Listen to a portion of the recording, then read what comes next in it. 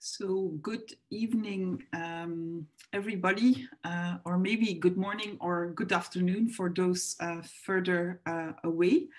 My name is Ilke Adam. I'm an associate professor in political science at the Brussels School of Governance at the Vrije Universiteit Brussel, and also a co-editor of, co-director, sorry, of BERM. And BERM is the Interdisciplinary Research Center of the VUB, the Vrije Universiteit Brussel, which joins over 100 migration and minority researchers from 12 different disciplines. Together with my colleague Omar Cham, who you see here, and who is a PhD researcher and a teaching assistant at the same institution. I'm very happy to welcome you to this online webinar on the decolonization of EU or European migration studies. I'm very happy to see that you are so numerously attending and from all over the world. The webinar of today is organized by several research groups, by BERM and the Brussels School of Governance of the Vrije Universiteit Brussel, to which Omar and I are affiliated. The webinar takes place within the framework of the course on EU migration policies in the Advanced Master in European Studies. And it's with this webinar and also related, the related readings that we'll also share with you. We want to offer the students in European studies the critical tools needed to understand the current realities of EU migration policies and the moral crisis of Europe, as Gurminder Bambra calls it, regarding Europe's failure to act in a manner that is consistent with what are claimed as European values, like human rights and the rule of law. So the webinar is co-organized with IMES, the Institute for Migration and Ethnic Studies from the University of Amsterdam, to which our first speaker, Darshan Vigneswaran, is affiliated, and the research group INEX that researches the politics of exclusion and inclusion at the University of Vienna. And this with the support of the Anti-Racism Working Group of IMISCO, the largest European network of migration studies. So the topic of today calls for decolonizing the university, and the social sciences have increased in the past years in Europe. And depending on the country, especially during the last 5 years, sometimes last decade, but even more after the 2020 transnational Black Lives Matter movement, which intensified these calls in the field also of European migration studies. Of course, outside Europe and in minority intellectual circles within Europe, the debates on the decolonization of knowledge production have been ongoing for decades. The definition of what decolonization is about will, of course, be the topic of this seminar, but to already briefly go on that route, decolonization can be defined as an intellectual endeavor that questions a Western knowledge production that considers itself superior and neutral and that obscures non-Western forms of knowledge. It's an intellectual endeavor that questions the European amnesia or white innocence, as Gloria Wecker would call it, the negligence and even the deliberate exclusion of the role of colonialism, racism in understanding current social realities. So it might seem strange at first sight that in migration studies, the role of race, racism, and colonial histories have been excluded for so long as explanations of how and why the EU and European nation states reproduce hierarchized, wow, so difficult word, patterns of exclusion in migration and citizenship policies, especially migration studies, because how can we understand this hierarchy in the patterns of our visa policies? How can we understand the far closer scrutiny of racialized citizens applying for visa, family reunification? How can we explain the longer detention periods for people of color? How can we explain the fierce politicization of non-Western migration in comparison to Western migration. And I mean, there's far more examples, but the use of, for example, the terms of mobility for the non-racialized and migration for the racialized individuals.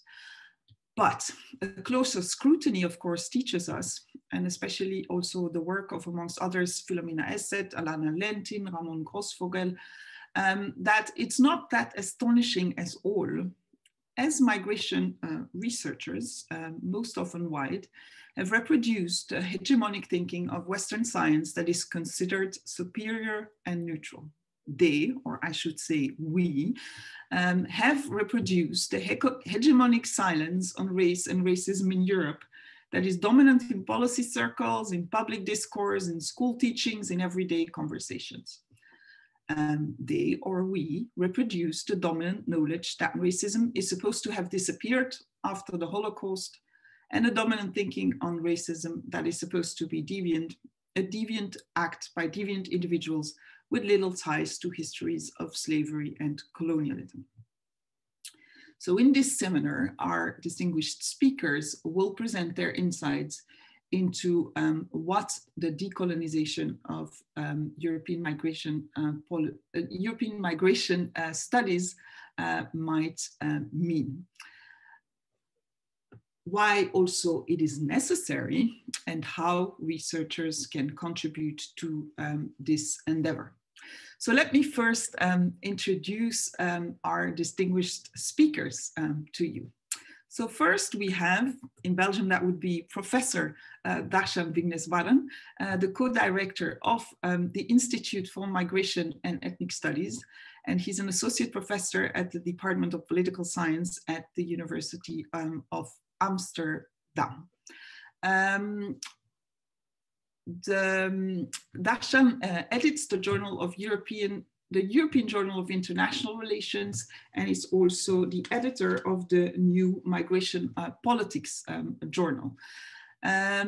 He is also a senior researcher at the African Center for Migration and Society at Wits University in South Africa.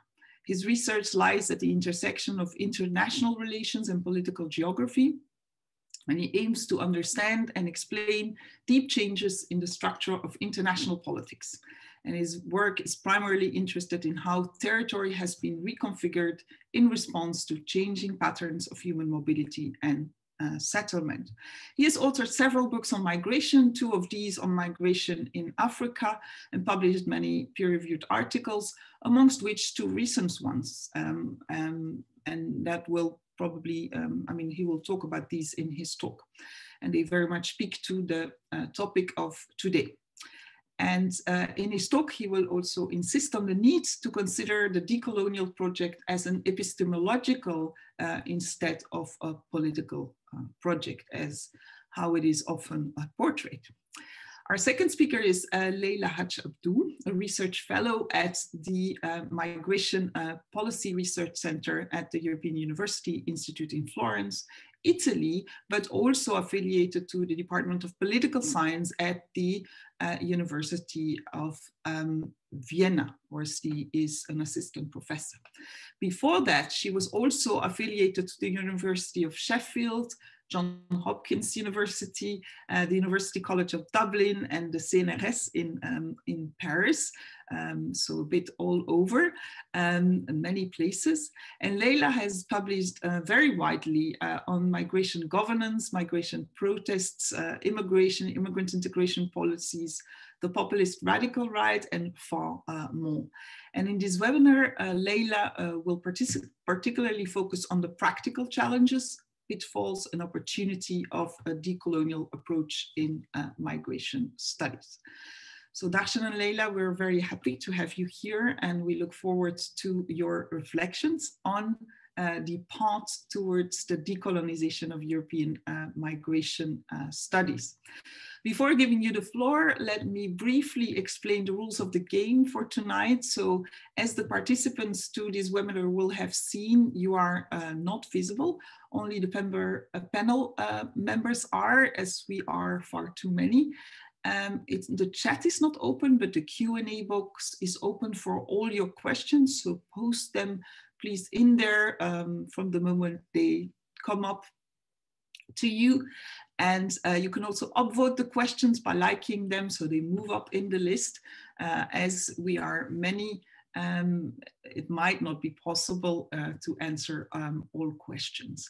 Darshan and Leila will each present around 20 minutes and also have the opportunity to react to each other. And after that, around 7:10 at the latest, we open the Q&A, which will be moderated by Omar. So without further ado, Darshan, please, the floor is yours.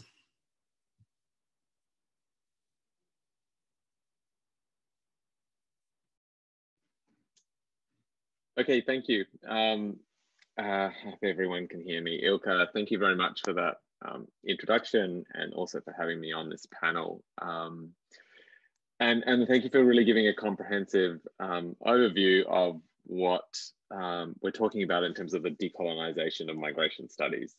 It's very helpful to have that as a backdrop, because what I'm going to do today is try to provide something far more specific, which is a particular take on what I think the relationship is between decoloniality or decolonial thought and the field that we've come to know as migration studies. And what I'm going to do to start off with is to start out with an image that I think many of you, and if I can find the screen share function, that many of you will have seen, and a version of that image on your Twitter feeds in probably the last few weeks.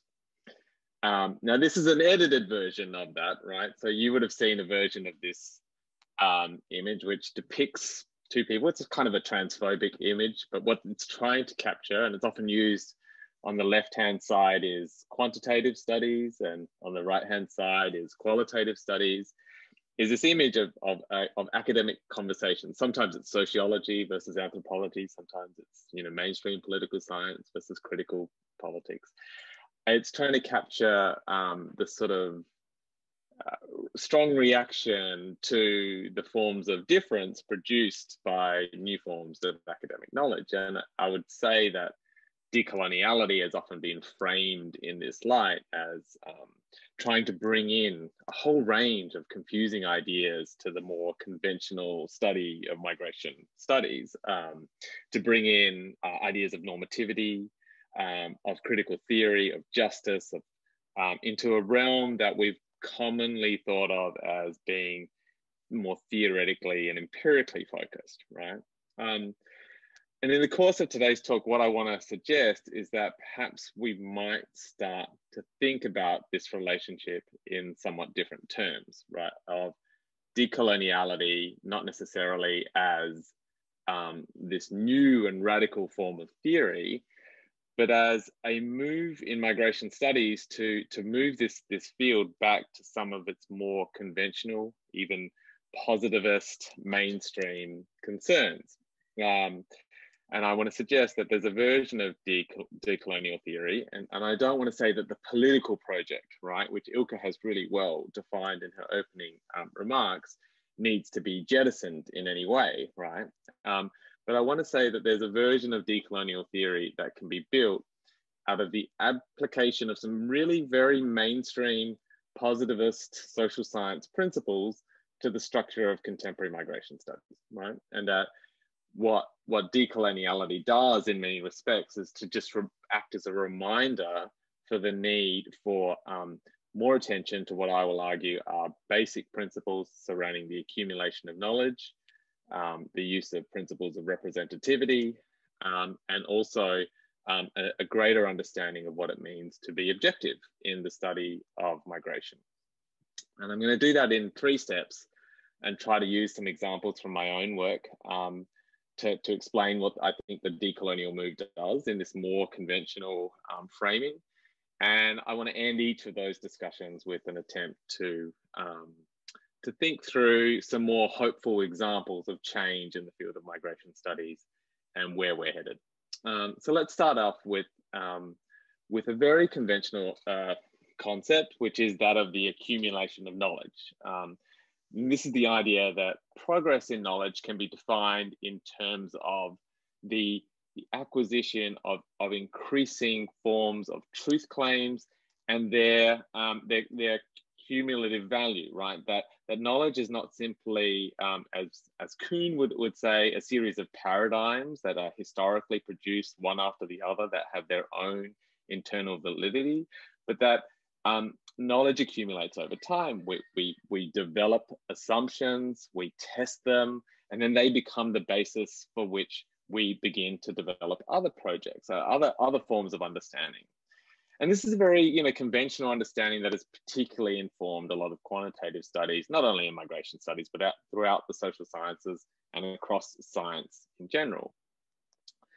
And it's the understanding, and I guess one of the principles that lies behind this is that we don't, when we come to a truth claim, when we come to an accepted form of knowledge, we don't forget it, right? We don't discard the things that we agree upon, but that we slowly build and develop our knowledge about the nature of migration. Migration politics for me is the main focus, and then develop our inquiries based on that set of shared understanding. And this is a problem for me in the study of contemporary migration studies, because this field, as I understand it, rests on a highly selective collective amnesia about its past, right? I'll repeat that, a highly selective form of collective amnesia about its past. And I want to give you an example of that. And this is from an article that I think I've given a link to Ilka for in International Political Sociology, where I argued that when I look at the foundation of the modern immigration regime, and this is, the very idea that states should be the ones in control of migration, that they should use territorial borders to institute that form of control, and that we should all run around carrying these things called passports in order to identify with one of those states and to be able to explain our rights to move across international borders. Now, as I read across it, I've read across a lot of the literature on the study of this regime and where it came from and its history. I repeatedly came across the idea that this regime had been constructed in Europe somewhere between the 17th and the 20th centuries, and was then, after it was established in its pristine form, then extended to the rest of the globe, right? Like, so once Europe had established the basic rules of the game, the next step was to extend those rules to elsewhere around the world. Now, the interesting thing about this what I call a myth about the study of the modern immigration regime was that there was very little empirical data to support this, or very few studies that actually waged or developed this argument. John Torpey's invention of the passport, which is one of the more common things that people are familiar with, has sort of trotted out a version of this history. But when you just scratch at the surface of this myth, it really is one of those ideas that begins to fall apart relatively quickly, because it's not actually built on historical research. And actually the weight of historical research suggests that most of the principles that we come to know as foundations of this migration regimes were either established in colonial settings, in large part in colonial settlement colonies, but also in areas that we would now associate with the developing world. What I found interesting about this particular myth is that whilst it sort of begins in the 1990s and gets more popular as we enter the 2000s, if you look back in the history of the study of the origins of this regime, we have many works that actually contest it. One of the ones that I'd like to suggest for some of the people listening out there today is Laura Tabbili's We Ask for British Justice, which is just a classic work which studies how the principles of migration governance were literally brought home from the British colonies on ships, right, in the governance of sailors, to back to Britain, right? Like that in the governance of the movement of sailors, that these principles were then became the foundation of the British migration regime. And what was interesting to me is that it really required a sort of a form of forgetting to ignore this form of knowledge and to produce and reproduce this idea that somehow in Westphalia or in in the early 1920s after the First World War, that Europe was responsible for creating this, this regime. Now, on a more hopeful note, and I said I'd begin each of these,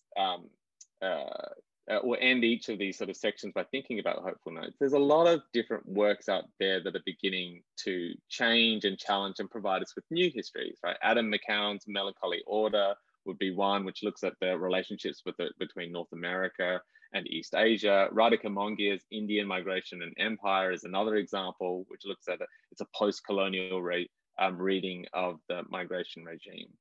The problem for these works is that these sorts of myths and these Eurocentric ideas about where migration governance comes from, where it was first produced, are not based on empirics. They're based on forgetting. And how, through research, do you unravel and unpack amnesia when it seems to be something that is core to the foundation of our field and our discipline? This idea that it's the ideas that resonate with the Eurocentric idea of this regime that tend to hold purchase, that tend to remain strong, regardless of the nature of the empirical record. So that's one area in which I think like a very conventional understanding of how we should order our understanding of migration and migration politics can help to reframe the way in which and work decolonial ideas into the field of migration studies. Another one that I think is core to me is the principle of representativity. Now, this is the idea that claims about a given object of study ought to be based on a relatively unbiased selection of empirical data, right? And representativity is something that you get as a first sort of principle when you're doing any form of introduction to quantitative research methods. Now, this is a principle that one would assume would be at the core of the way in which we've sought to understand migration, and for me, the study of migration politics. But it's never how the knowledge production in our field has actually worked. Instead, and drawing implicitly on the previous idea that migration governance is something that begins in Europe and then is extended elsewhere, most research has begun by starting with European or North American case studies. I think so. You know, Rogers Brubaker's study of the citizenship regime would be a perfect example and kind of the model upon which many studies are built. And then once the model is established in that context, we then begin to seek. Well, first of all, you know, once we've done it in Germany, we'll maybe do a cross comparison with a UK case. And once we've done it in those cases, maybe we'll stretch across the Atlantic to study the US as well. And that we sort of, this is the way and the conventional way in which we've sought to build up knowledge, always starting from a Euro-American center and then moving outwards from there. Now, this is a problem in our field because it tends to put, and it becomes more problematic when you see it from the flip side, right? From people who don't study those contexts and the type of presumptions that they face when they try to introduce truth claims into the study of migration and migration politics. Like, whereas Rogers Brubaker, when he begins his book about France and Germany, begins with a presumption, which he doesn't have to fight that hard against, that he's working with what we might call a typical case. When, for example, Hélène Thiollet writes on guest worker systems in the Gulf states, or when Kamal Sadiq writes on the paper citizens of India and Malaysia, they have to fight the opposite battle, the presumption that their models are outliers, right? Or atypical cases. And that's a very difficult presumption to work against. And it's a difficult understanding of politics to try and establish new forms of theory from cases that don't begin in Euro-America, in the global north. Another area in which we see this principle playing out is not simply in this small scale comparative or cross-comparative work, but in the production of quantitative data that's comparative across a much larger selection of countries. And here we've seen a very familiar pattern where the cases that are selected, or the sample of countries that we study in order to develop more general statements about migration and the politics of migration, that we start always with this core set of countries and then move outwards from there. And I'd like to share with you one example of that, right? Which is we've recently entered a period in which we have a number of data sets coming out which look at an attempt to study migration policies.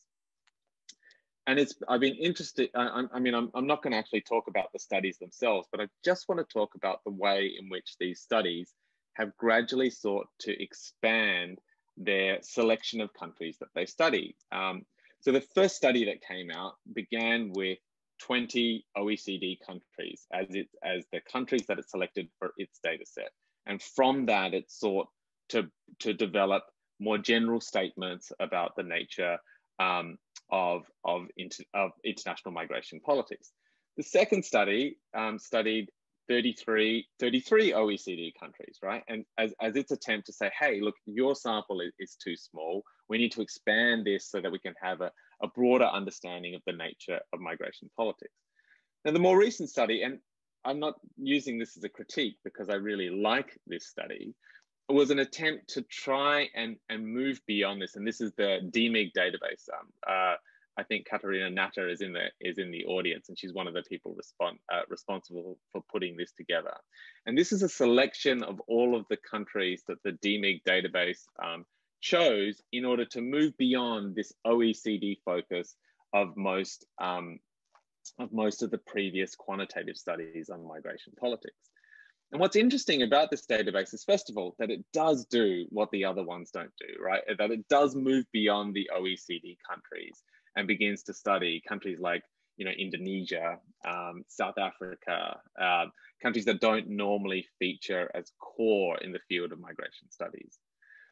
But on the other side, this is a study that's attempting to make general claims about migration politics. And it's really interesting that nonetheless, this tendency to overrepresent, to oversample countries in Europe, right? The countries in the left-hand column, remains a prominent part and a prominent feature of the way in which they are developing more general and testing more general claims about the nature of migration politics. So it's not simply in small scale qualitative work, but also in this large scale quantitative work that's specifically trying to establish, more broad generalizations about the nature of the field and about the nature of migration politics, where we see this tendency and this strange a form of an approach to representativity appear and dominate. And I think that that's not because for the DMIG study, they're necessarily have any sort of implicit biases in the way in which they've constructed that database. In fact, I think that they were deliberately trying to move back towards a more representative sample, but it's that the claims that are likely to be privileged on the basis of this data are the claims about Europe and North America, not the other claims about the rest of the world.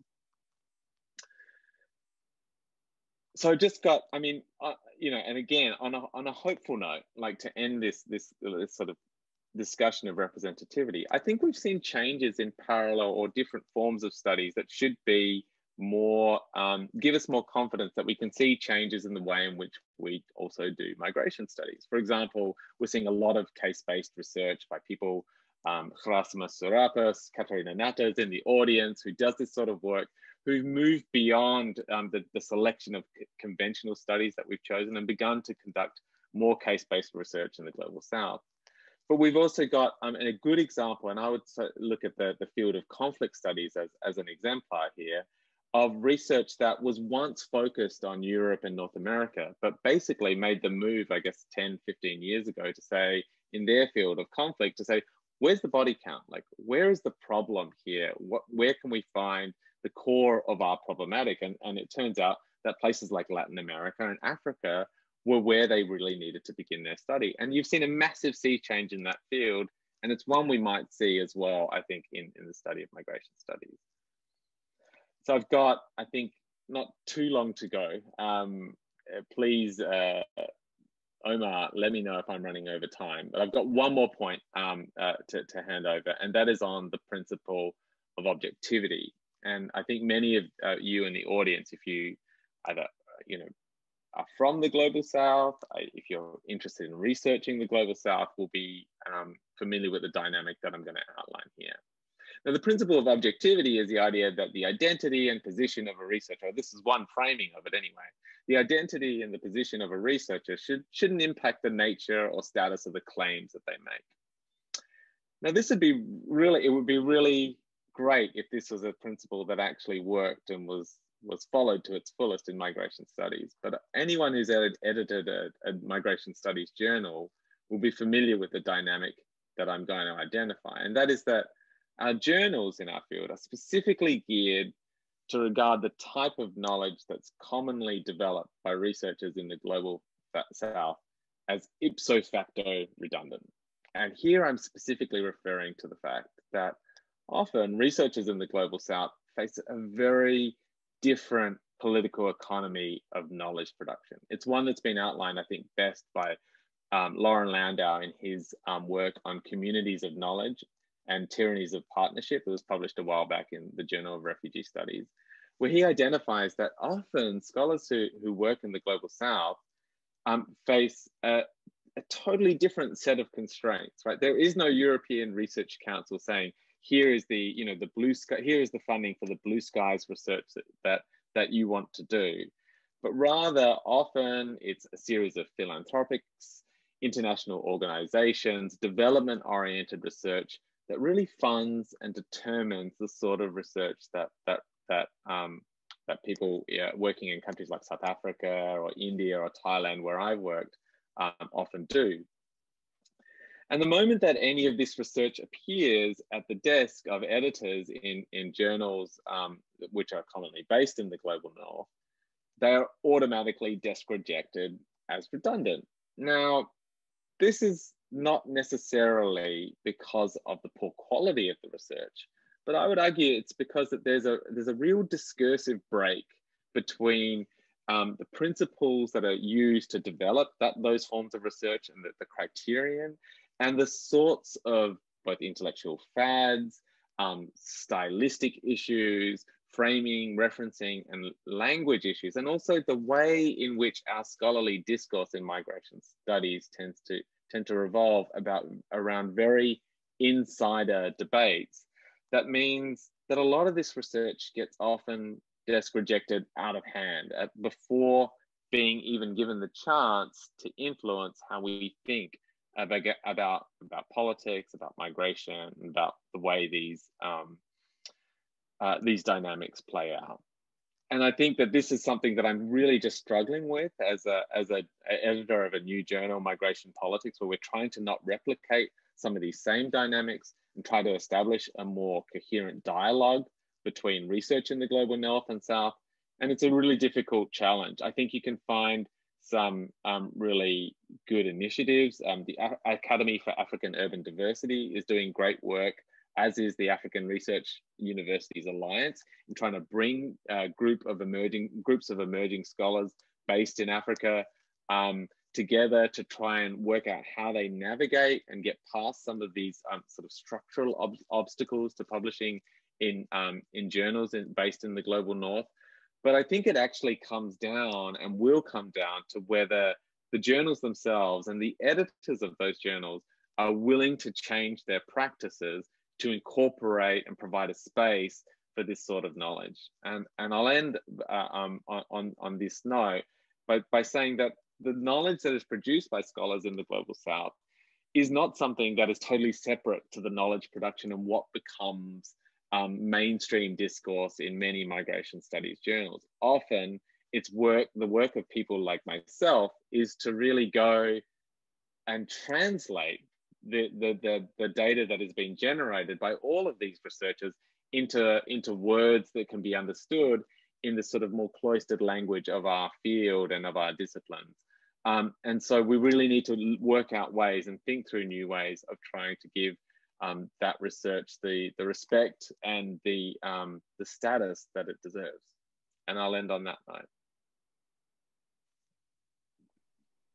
Okay, thank you very much, Darshan. I think very insightful. And I already have a small question ready, but I would like to ask Leila first, if she would like to respond or have a for now I'm fine. Maybe I can respond at the end also altogether to the, but if you have a question, go ahead, Ilke. Yeah. I'm fascinated by your talk and presentation, Darshan. I also enjoyed very much reading the articles, and what I had the impression, and especially with the kind of the two first points on we have to look at the principle of accumulation of knowledge, and that's the reason why we need this decolonial project in migration studies, and also representativity of data. I have the impression in a way that you try to talk the language of the opponent to convince. So that's a strategy. At the same time, in a way, I mean, it's very convincing. I mean, for better knowledge, we definitely need to listen to other voices, and it's incredible that certain explanatory variables have been neglected, and that we start from myths just because of this Eurocentric focus. At the same time, it seems to, I mean, kind of convincing by these principles, so keen to positivist Western knowledge production. It seems to kind of contradict also a bit the third part of your presentation, where there you say we need more openness to other forms of knowledge production. So I wondered whether you see also the this kind of tension, or you don't. And I would like to hear your thoughts on that.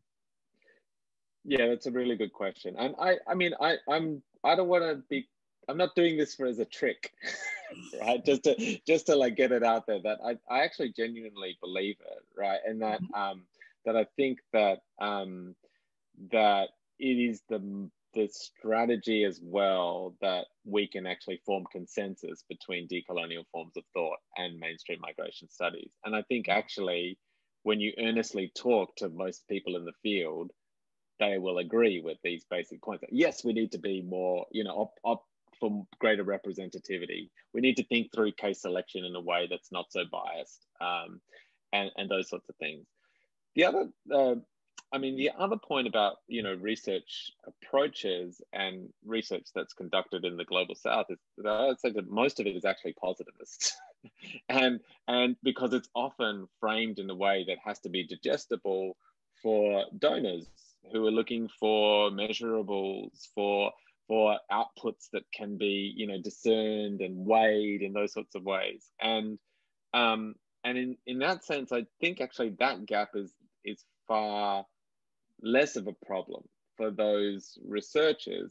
The gap is more in the very insider debates and dialogues, and also ways of framing ideas that most of the people listening in this group will just take for granted because they are inculcated in them. We know them offhand. We know how to pitch an article to a journal and how to frame our ideas in the right way. But to scholars whose bread and butter is writing reports for NGOs and philanthropics, it's a really difficult task. And it's a constantly changing task, right? Like it's that, and I don't think we are equipped to do that translation for them. And that's where I'm looking for dialogue and ways of moving beyond those problems. Okay, but we'll continue the debate later, also with the Q&A session, and I look forward then to hearing Leila, who has another kind of point of entry into what we can do towards a decolonial approach in migration studies. Yeah, thanks very much, Ilke, and thanks very much, Darshan. My account is a bit more personalized, and I tried to narrate also my perspectives on the issue from my own personal observations, but also, of course, building on the important work of decolonial studies. And for this also, wait, let me also try to share my screen. 1 second. Okay. Do you see the screen? Should work now. Does it work, Ilke? Do you see it? Yes, it is working, Leila. Perfect. Okay. Full Yeah. slide. Pardon? No, it's okay. Yeah. So, and I want to start a little bit also with a remark, namely about my own situated agency and my own situated knowledge. I think it's especially in a debate like this about decolonial lens to migration studies, it's important also to highlight this or point this out. So in one sense, I want to say that I self-identify as a migration researcher, but I'm a specific type of migration researcher, namely I do study migration governance. And for me, this implies also that I look at institutions, laws and norms and debates and understandings of migration. So, in studying migration governance, how I see it and the people I collaborated with see it means understanding migration, its causes and its effects as an output of migration governance. So put very simply, there is nothing such as migration without borders. And I think, and I believe this is fundamentally different from approaches in migration research who study migrants or migration as a phenomenon in itself. So because we can, studying migration governance, we can never see it detached or in isolation from structures, processes, and institutions that render migration meaningful in certain ways. And I think here is also where the decolonial approach comes in, because this approach makes us aware that these ways migration are rendered meaningful are always entrenched in historically sedimented continuities that are rooted in European colonialism and racialization that enabled and legitimized colonialism in the first place. And I think, but it's also important to me that I think that migration and is not only rendered through the colonial, through these colonial continuities, there is also other frames that scholars studying migration governance have to focus on, but this colonial sedimented frame is certainly fundamental. And also I think when we speak about position and positionality, also, and speaking about European migration research, that in many ways, I'm a very European migration researcher, since I was trained and had the privilege to be in European or other institutions of the global north, which often are seen or self-identify as places of elite scholarship. So, but in other ways, I'm also very much not European, because I'm seen and perceived and partly self-identify as non-European. So I'm saying this because I think, like many of us, I am privileged. I'm extremely privileged, but at the same time also not privileged in other ways. And through my privileges, I'm an active part of, as the colonial approach would tell us, of a neo-colonial system. And at the same time, in being not privileged in other ways, I'm also affected by this very same neo-colonial system and ways of producing knowledge. So I think this is important to say, because it has implications for how we speak, how we reason, how I speak and how I reason. And yeah, so put very bluntly, my position and my knowledge is situated in partial and specific ways, like anyone else's is, but in this means also it's incomplete and it cannot provide for a comprehensive picture. But at best, I really hope to engage here with all of you and with Darshan in a dialogue to stimulate some common thinking about our common challenges. And I also want to say thank you very much for the invitation. I really feel extremely privileged also to share the floor with Darshan, who has done lots of meticulous and historically contextualized work on providing non-Eurocentric perspectives to European migration research debates. As I said, like I wrote lots of my own of my own thinking and my own experiences, means also in my own intuition, from based on who I am, what I have seen, but also based on, of course, lots of rich debates in the field on decolonial approaches and methods. And I urge everyone, I mean, lots of scholars have been already mentioned by Darshan, but also by Ilke in the introduction. But I also urge everybody to study the reference list of Lucy Mabelin's and Joe Turner's book on migration studies and colonialism. I think it's a really good start, and I want to recommend. So, and also what Lucy and Joe themselves are asking, not to reference them, but reference who they refer to and the debates they refer to. But I also want to a little bit also think about ways where I think there might be also some shortcomings, and where we have to, as migration researchers, but also people who represent and have done lots of important work on decolonial studies, have to still engage in more dialogue and reflection. And I think to jump right into the topic, also to say why I all think it's important to speak about this, I want to share a little anecdote, a personal story. So quite some years back, I attended a conference. It was a conference for and by international relations scholars, many of which are also migration scholars. And these migration scholars were from all across the globe. And when I say from all across the globe, it means in the settings of such conferences, it means usually from Europe and North America. This conference took place in New Orleans, a city, as many of you will know or have already visited, a city in the south of the United States, a city which people are deeply racialized, and related to this also is the city with one of the highest poverty rates among US metropolitan areas. And the conferences are, as these huge conferences usually are, was held in a big luxury resort hotel.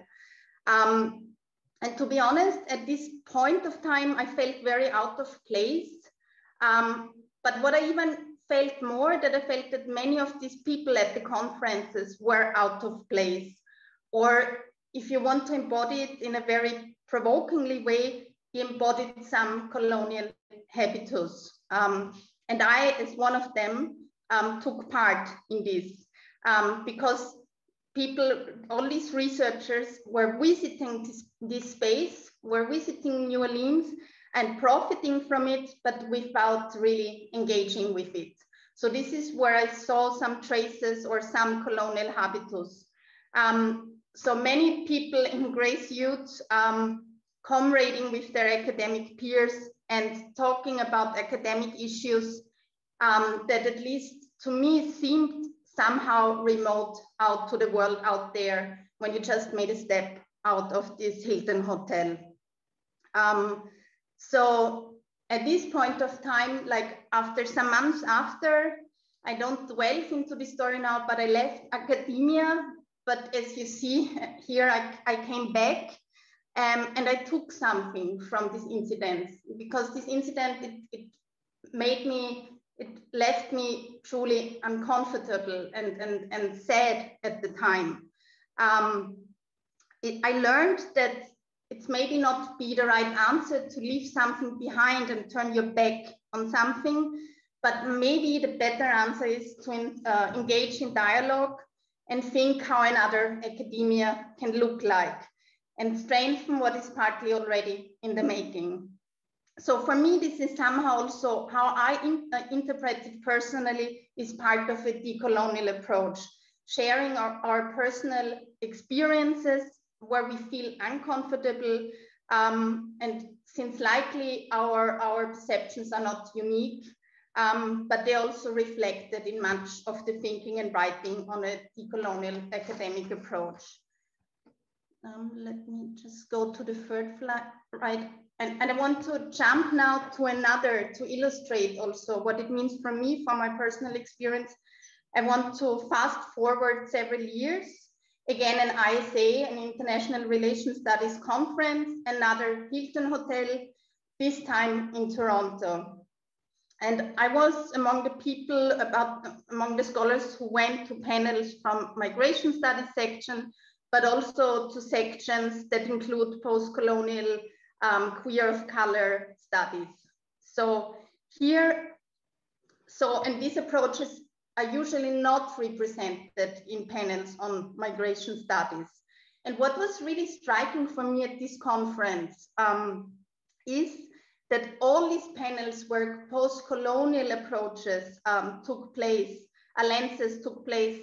At the beginning of the sessions, what they did, they made a land acknowledgement statement that the land we were on does belong to specific indigenous people and that we are grateful to be able to work on this land. So I took the land acknowledgement of the time, so you see it on the slide here.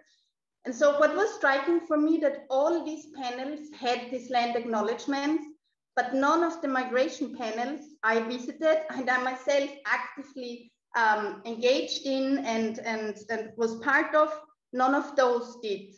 So, and I don't think, and I think it's important also to say that I don't think that any of the migration panel leaders were malignant or evil. I think there is, or there has been, at least at the time, simply no institutionalized awareness by the migration field about these themes. And I think you can say it was a particular manifestation of what post-colonial and critical race scholars call this amnesia of race and colonialism of migration studies. And decolonial approaches have called migration studies out for admitting that racism is intrinsic, is constitutive of contemporary European societies, and in particular of migration and border regimes. I think this critique, I also want to leave or say this here, is at times a little generalizing and broad brushed. But as my anecdote from this conference in Toronto also points out, in many ways it is a discomforting truth that migration scholars, that we as migration scholars have to face. And also, then we can ask why is there this underrepresentation of racism or a decolonial approach or method in migration studies? And I think this has been explained and can indeed be explained how these different fields of research emerged. In many contexts, as opposed, for instance, to racism research that emerged bottom up from activism, migration research has been often state-driven, top-down. And this was in many contexts true, but certainly not in all. For instance, I think as far as I know, but also Darshan might correct me here, he knows more. In the Netherlands, this was the case historically. In my own country, Austria, where I'm based, this hasn't been the case. But in many contexts, even where it emerged in this state-driven manner, driven by goals of population control, this does not mean that the relationship between the state and migration scholarship has been not conflictual. It has been also conflictual in these contexts. I think this is also important to state. And I think the second and the related point we can make is that that critical race studies also has made is that migration research is often about the migrant. So it means about the figure that is constructed and thought of as the other, or as, for instance, Abdelmalek Sayad already made us aware of many decades ago, the immigrant is always a displaced, out of place figure in every sense of the term. Immigration is always problematized. So, if migration research does not look at structures, institutions, and practices of othering, but if it takes the other, the migrant, as a natural starting point, then it perpetuates also this problematization. So to say, it naturalizes the migrant and migration as a phenomenon.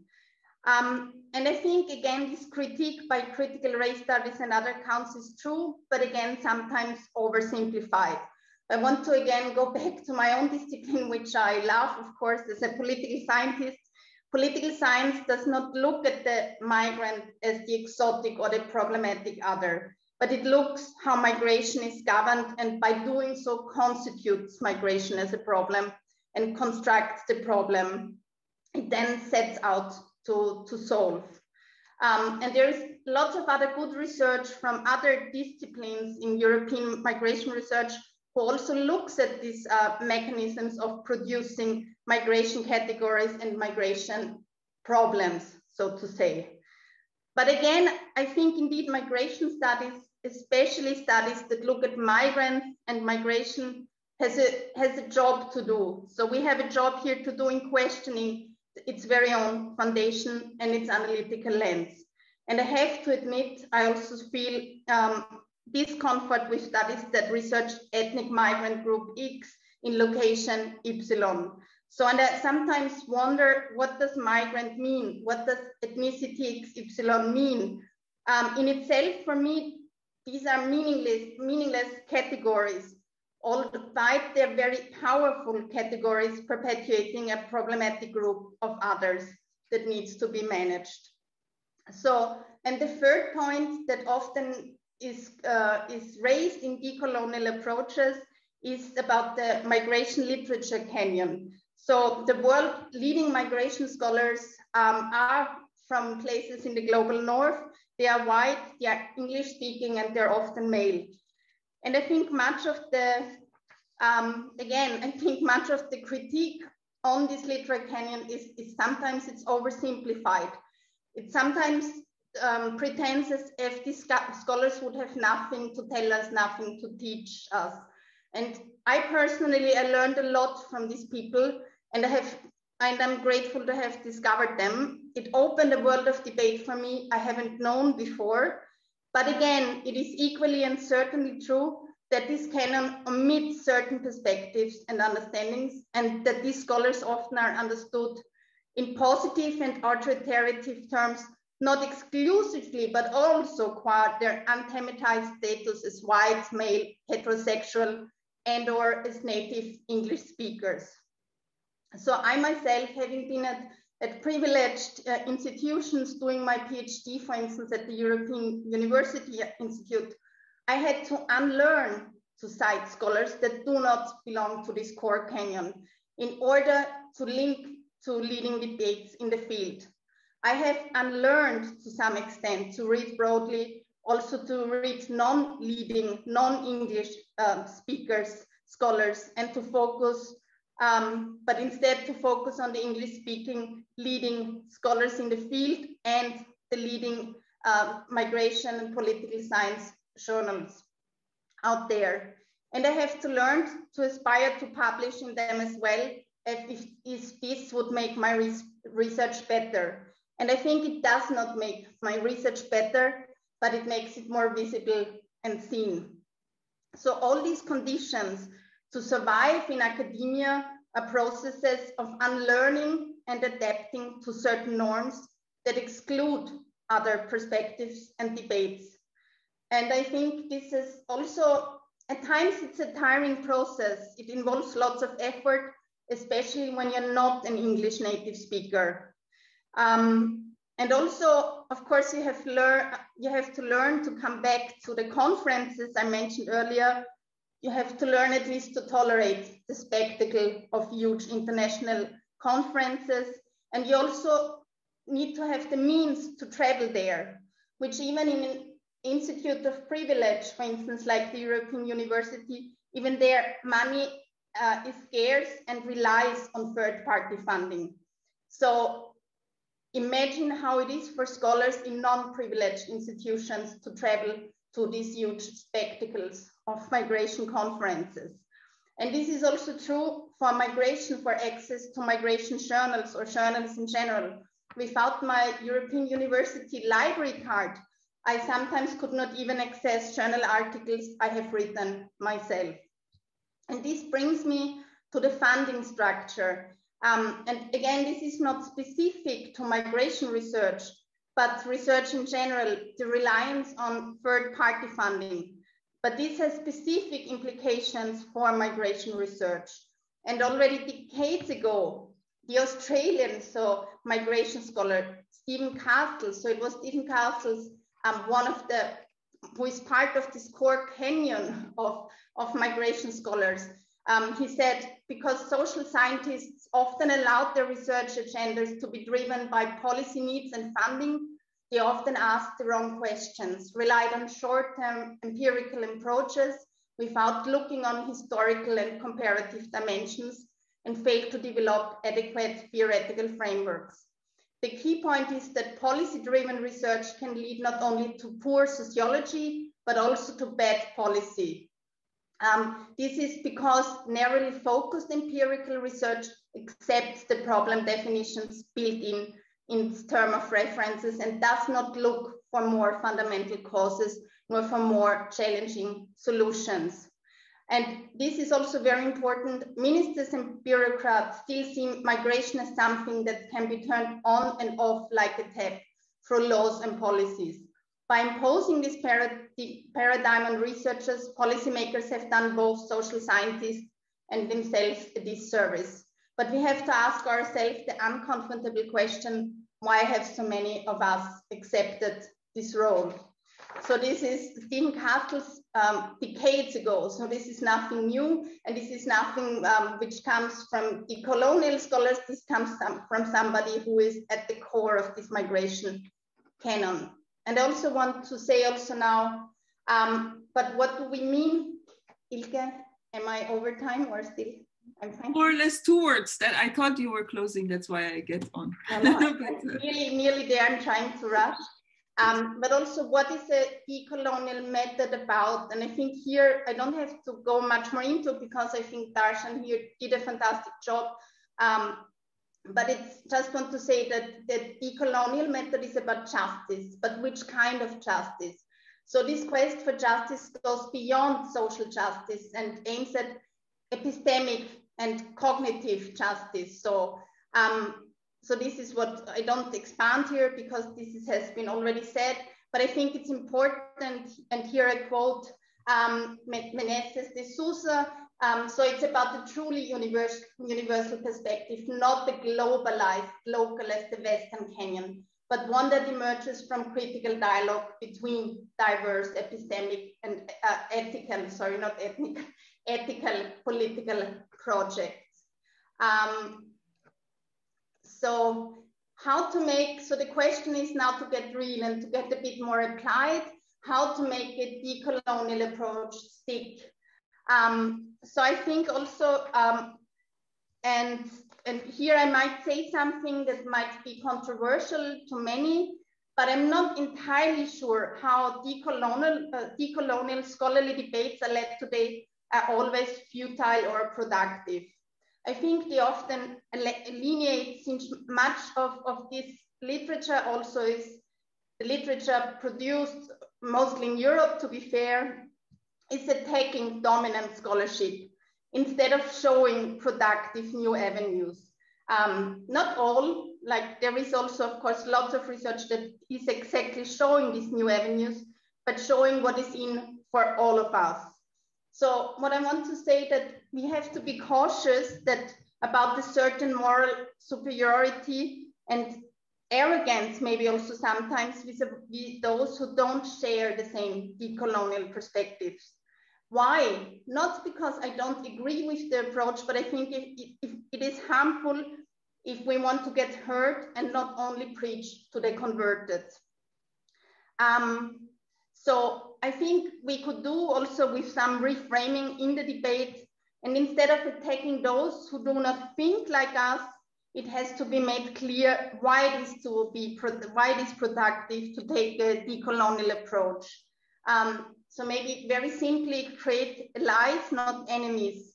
And I think I also understand from my own experience that it can be extremely tiring of not being heard, but also I think it can be wise to pause a moment and ask, maybe my moral foundations that are, in the case also of a decolonial approach, mostly about care and justice, are not the only values people care about.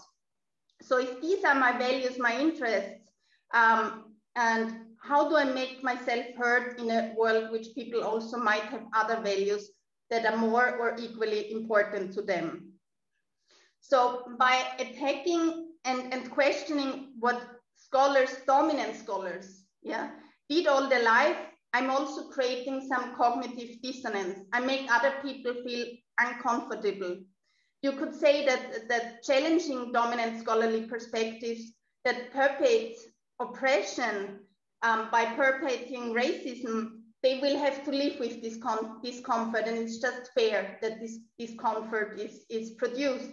But in principle, yes, you could say it's just fair, but what such an argument ignores is that this discomfort will lead people to rejecting what is said in decolonial accounts, of not hearing or at best paying lip service instead of really engaging and reflecting. I'm aware I'm already over time, so I just maybe very shortly and to end up is like how to make a decolonial approach productive in European academia and migration studies or societies at large. I think it's also that it has to go beyond critique and showing like practices, how academia can be transformed. And I think, and this also comes down to question the obsession with age indexes, grants, and world-leading 4-star publications in research excellence frameworks. I personally cannot do this. I do not possess this privilege, but people who have permanent positions in academia, they can do. I think also the journal that Darshan set up together with his wonderful colleagues also in Amsterdam is a good example and a good start for changing, attempting to change the rules of the game.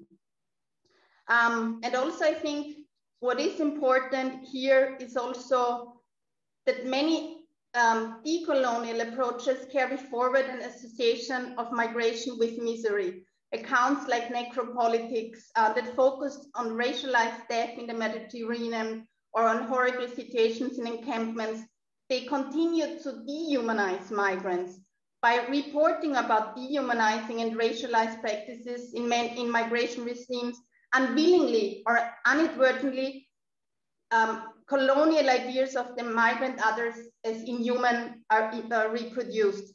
If migration is only associated with misery, how can people identify with people on the move as humans? I know this is a very hard question. It's not easy because omitting violence against minoritized racialized groups is not the solution. But also associating migration predominantly with misery and to speak about this is not the solution either. So what I'm saying that these accounts have become part of the problem came to address in the first place. And yeah, so I think also to create a politics of hope and a politics of similarities is also useful. And of course, here many will disagree. Many decolonial scholars might disagree with me because of course we are not all like dominated or equally dominated or oppressed, and of course there is clear differences. But I think there is also where possible, and sometimes it will not be possible. Sometimes alliances also by scholars won't be possible. But where it is possible, like make them visible, speak about them. For instance, like, and I will end on this example, take the biometric surveillance techniques that help to militarize borders and have been the focus of much post-colonial research. So migrants or minoritized, racialized groups are the testing grounds, but ultimately these surveillance techniques are used against everyone, also against citizens in the global north, and they constrain liberties. So as I said, indeed, in some aspects, alliances are difficult since we are not all equally dominated, but there is also commonalities by which we can reach wider audiences and make them acceptable for these important debates. And like this, we can also be attentive to unproductive competing oppressions or struggles in the sense. So I want to end here. Sorry for going over time. but I hope that I have started to stimulate also or some discussions on these matters. Okay, thank you very much, Leila. I think your both presentations were very complementary, and also I think that I see some debate between them, because also I mean, talking about the moral superiority of the decolonial project then links possibly to Darshan's appeal for seeing it more as the epistemological project for better knowledge production. Darshan, you maybe want to react before I go, and then we open the debate to the.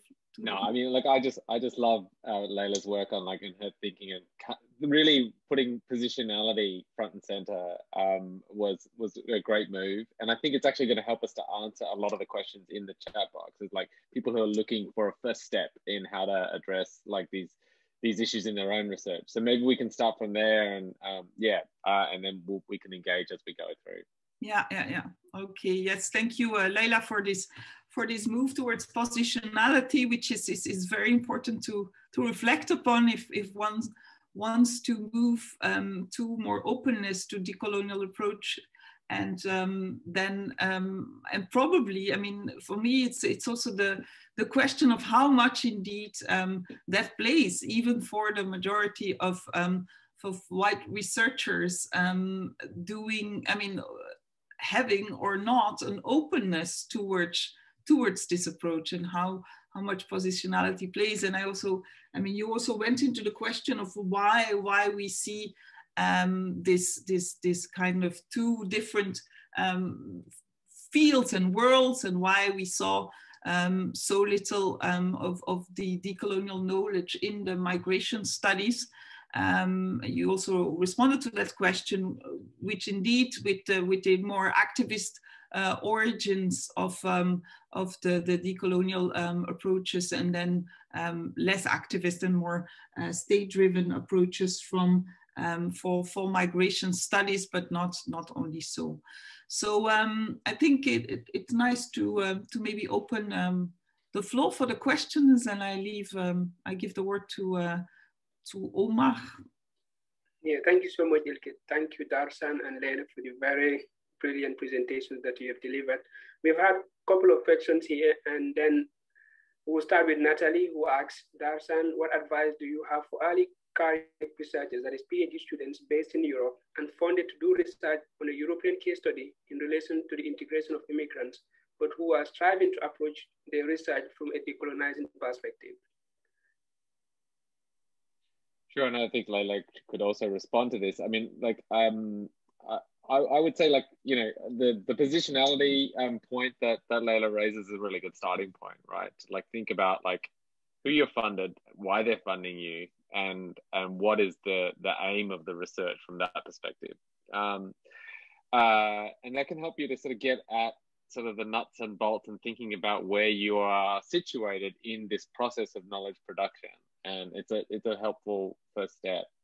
There's obviously going to be limits to what you can do depending on the parameters of your research, right? Like if you're, you know, there to find out about how we can better deliver housing towards migrant communities, there's limits to how far you can, you know, extend the parameters of the research and the way in which it's constituted.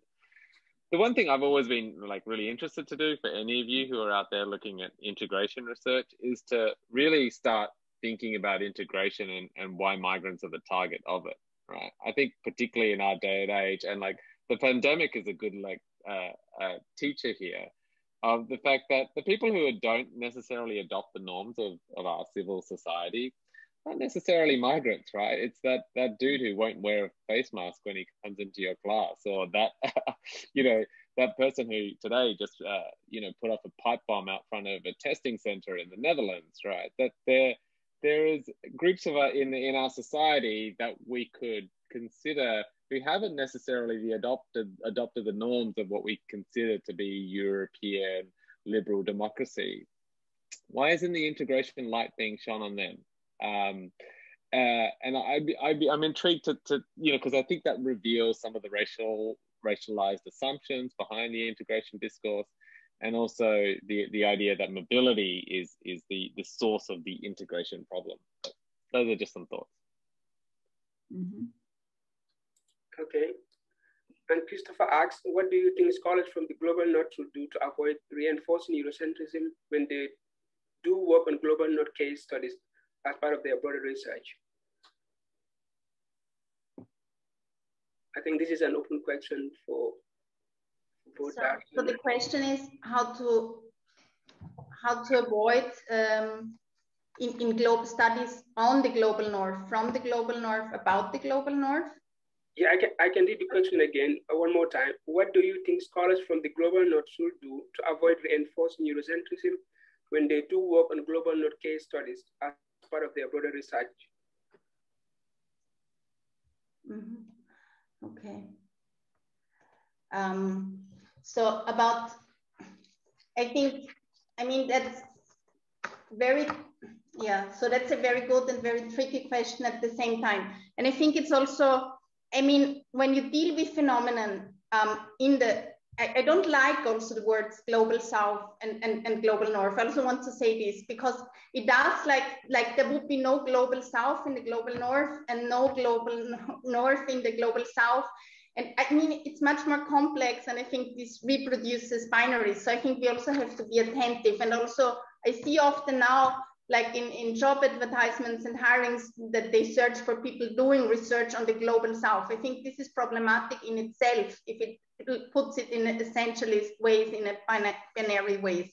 But I think still the question is very good about the global north, in the sense that also what can be learned from other experiences that always were thought of as deeply non-European, like when it comes to developments in democracies, what we see in Europe hugely right now, right? Like, I think what can we learn also from other parts of the world where there has been lots of insights, lots of experiences. So I think this can be also some engaging also with these lessons, I would say. But I think also that what I said before is also, I think this engaging can be also tricky and exchange in a sense, because what we see often, what I observed, what migration scholars in Europe do, like what they say is that it's that they put like researchers from the global south, to use this term, on their advisory boards, okay, for their research projects. I think this is not what a decolonial method is about. It's because most likely these people also will have studied in certain privileged places and will have very similar perspectives. So it's not about putting like people, or like, it's like tokenistic even, you know, you fulfill your duty, but it's about changing the way of thinking. This epistemic Darshan was talking about also. So I think here it's more you do yourself work. Like also what happens a lot now are scholarships, giving scholarships to people from the global south. Again, these selections, and these are merit-based in the sense that they don't question that merit is always based in privilege also. There is no privilege-free merit. But that's what we present when we speak about grants, that we speak about where somebody has been educated in an Ivy League, that we speak about successful grants. We think about this as merit and we blend out privilege. So those people who get these scholarships, those people who we sit on the advisory boards, they're also not privilege free. So there is always a global north in the global south and the global south in the global north. I think that's also important. Thank you, Leila. And the other question from Francis, he says, thanks for the very insightful discussion, Darshan. I'm wondering if you might offer some commentary on the relationship between migration studies and the state and international organizations such as the IOM, and how this contributes to the challenge of working towards decoloniality. How does the policy orientation of much mainstream Orthodox migration studies save the three matters we discuss here around accumulation of knowledge, representativity, and the principle of objectivity? Yeah, that's a very good and difficult question. Look, I think that that a lot of the the funding bodies that you're talking about are responsible for a lot of the knowledge production that happens in, sorry, Leila, I'm going to use the term global South, right? Like that a lot of the researchers who I work with in those contexts, that's their primary form of research funding. These sorts of contracts and these sorts of works for these institutions. And I actually find that in a lot of, it depends on the organization. It depends on who the philanthropic is, right? Open Society is one of the ones that I've worked with. But I think that there's a lot of bandwidth. I'm not going to give you a sort of a very broad discussion about, I think, their role in coloniality. But I think there's much more bandwidth than we've often assumed in how researchers can negotiate with organizations like that about the terms of research, about the conceptual apparatus that needs to be used, the things that Leila was identifying, right? These sort of assumptions about who is a migrant, what is a migration problem, that then researchers have often thought, and that we should use those opportunities, right? And that the savvy researchers have been doing it for years. I think we've been slow to collect that knowledge and to reflect on how people have been doing it. That's one of the research institutes that I'm affiliated to, the African Center for Migration and Society, have been great at doing this, like basically taking this stream of funding and utilizing it for more conceptual and critical research. And those are the sorts of positive sort of dimensions that I'd like to emphasize and point people to, because you can play this game in a way, and basically researchers that I'm familiar with in places like South Africa have been doing it for a long time. Yeah, I think what also has to be added when we think about these organizations, that to be frank and to be honest, so these organizations are much more influential when it's about the production of knowledge than university migration researchers. I think this we also have to be honest about. So they're much more powerful, more influential, because they directly translate, they directly in the policy practice. But also I think what is important is also, and I think there has been this fantastic book by Piku and Geiger also, that we always question also how this organization depolitize. So how maybe to find ways together also, maybe it's not possible, but also how to politicize question of migration. I mean, what I mean by this politicizing, that, I mean, Geiger and Pico have this very good example of the triple win. It's like there could be a win-win-win situation for everyone, for states, for sending states, for receiving states, for migrants. That's just an illusion. That's part of the internet, the agenda, but it's just, yeah, that's not how life and interest and power politics work. So, yeah. Okay, thank you.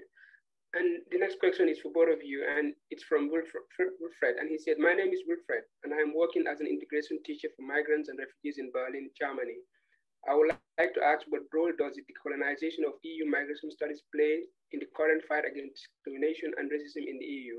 Does it play a role in this point of time? And is it really realistic? If yes, in what concrete way can it influence policy making?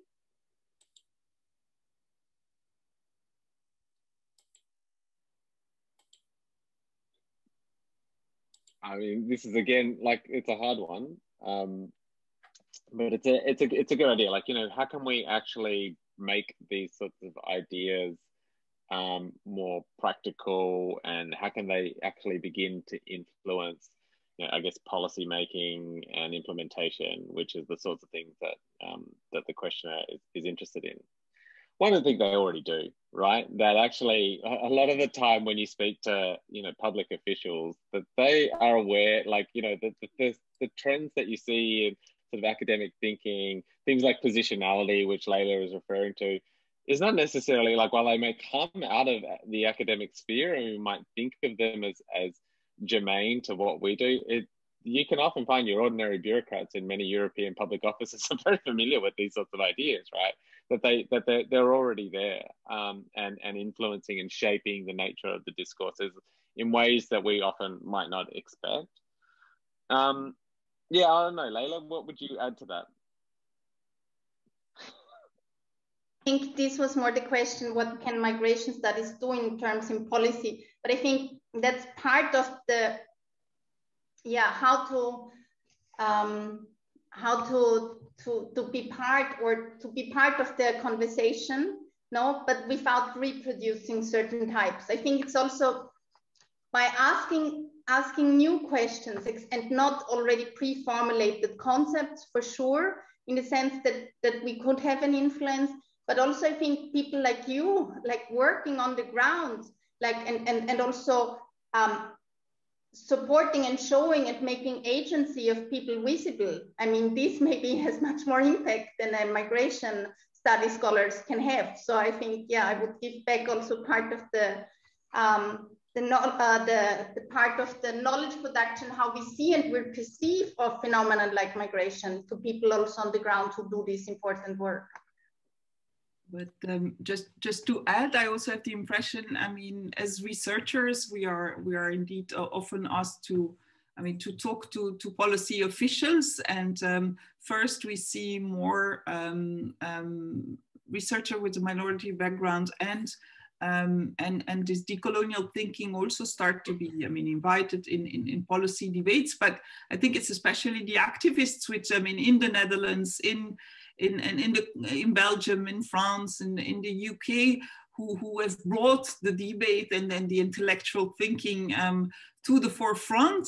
I think, I mean, Audre Lorde is now in the front of every bookshop, and so policymakers also start to pick that up, and terms like structural racism have been introduced now in the Anti-Racism Action Plan of the EU, and the immigrant integration policymakers now know that they also have to work with their anti-racism colleagues. Well, before they did not talk, so these are very little changes. At the same time, the selectivity of the migration policy is from the same EU is killing lives at the Mediterranean. So, I mean, but you see triggering, I think, over the last years, the discourse and the decolonial thinking and the attention, especially for race and racism with regards to immigrant integration, entering also the policy discourse. But I was thinking also a few minutes here, and I see that the time is up. We knew that we would still have many questions that cannot necessarily be responded. Omar, also you wanted to share some readings still to the crowds, some tools also in the whole spirit of educate yourself. There's not only the students, there's also us, and I mean, these are the readings that also the students read, and that are also of the by the authors that have spoken here on the first slide, and also some more on the second, but there's far more than that. And Leila also shared some references, and so if you watch the video, you can check them again. And I think Darshan also wants to share more in the message that all the participants will receive. So so at least what to do to improve decolonial thinking in our migration studies. There is some tools here that are offered, and some steps towards that endeavor, I think. Oma? Yeah, thank you so much, Ilke. I actually had a question for Darshan, but I'm not sure if there's still time for that. I mean, you spoke about the need for knowledge that is produced from the global north, if I may use that term, to be considered as a valid knowledge, as knowledge that fulfills all the hallmarks for scientific research. And also, I mean, this is just an experience as a student from the global South. of course, people do research. We have scholars who go to Africa and do research, and mostly white, especially when it relates to migration. But we also have African scholars that do research in Africa. And then these researches have implications for public policy as well. But also we have this challenge of African policymakers, especially leaders, accepting this research as valid. I mean, we have still this challenge of accepting, research that is produced locally, because we have this, this colonial notion that whatever is produced outside is best, and it's able to, fix our problems as well. So that is also another dimension that I think we could also consider in the whole, discussion as far as decolonizing migration studies is concerned. Yeah, I agree with that. Yeah, that's a powerful dynamic. And one of the, the only thing that I could add to that would be to say that part of the reason why, Western scholars have the credibility that they have is that they have this long line of published work and this sort of credentials that are built on that, right? And that's something very difficult for scholars outside of these cloistered networks to break into. And Florian was asking me, what are ways in which concretely we can begin to address that and to change these sort of perceptions of validity. And I'm really committed to a concept of slow scholarship, right? Which tries to think about the ways in which, editors are not just the front of house for a journal. They really need to extend beyond to try to reach out, if they're interested in scholarship from the Global South, to try to reach out to scholarship as it is being produced, and to try to draw it in and explain to scholars and assist, and also open up their journals to allow scholars who are producing for different purposes the time and the resources to break through to those networks. And it's something that takes a lot of time and a lot of effort, but I think there's great value in it. And yeah, that would be the sort of more positive note that I think that you can achieve on these fronts. It's just like, how committed are you? Are you just going to say that in your byline on your editorial page, we welcome submissions from the Global South, or are you going to do something about that? And yeah, that's something that we're trying to do. Mm-hmm. Okay, we look forward to the experience also of the new journal. Thank you to everybody, to the speakers, to Omar for moderating, and to the participants for listening and having your questions. We were very numerous, a bit less at the end, of course, it's dinner time, but we started with 150 participants. And I hope this is a debate to be continued. And thank you very much to all, and looking forward to also see you at our next activities. Omar was still, for those who are still there, sharing, I think, the readings. If not, it can be shared in the message that will follow. Yeah, I also want to say thanks to everyone. It was a real pleasure and an honor at the same time to engage with all of you. And sorry if we haven't answered all the questions. I know this can be frustrating at times because there were lots of good questions. But yeah, write me, write Darshan. we continue and engage in this discussion. We're happy to. So thanks for to every one of you, to all of you. And have a good evening. Yeah, good evening to everybody, and thank you.